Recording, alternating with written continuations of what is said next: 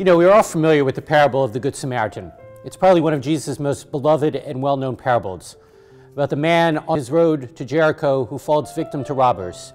A priest passes by, a Levite passes by, and they ignore him.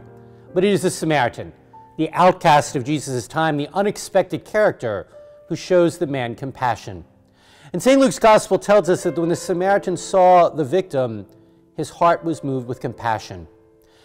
Compassion comes from the Latin word to suffer with, literally to enter in to the passion, the suffering, the difficulty of another. And as followers of Christ, we are called to have compassion. For compassion does not keep someone else at arm's length, but instead it gets our hands dirty. It gets us involved. It puts our plans and our schedule on hold to help someone else. And you know, sometimes people get compassion and pity mixed up.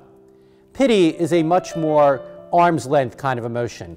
We look at someone and we feel sorry for them, but then on social media we rant and rave that someone should do something to fix the situation. That's pity, because it puts the emphasis and the responsibility on someone else. I don't get my hands dirty, I don't get my time involved, I don't really do anything. I recognize someone's in need, but I don't do anything to help. Jesus wants disciples to have compassion, not pity. Because pity is an emotion that might make us recognize the need in someone else, but we don't do anything to help them. Compassion, on the other hand, stops what we're doing to come to the need of our brothers and our sisters. My friends, as disciples of Jesus, we need to have compassion, not pity.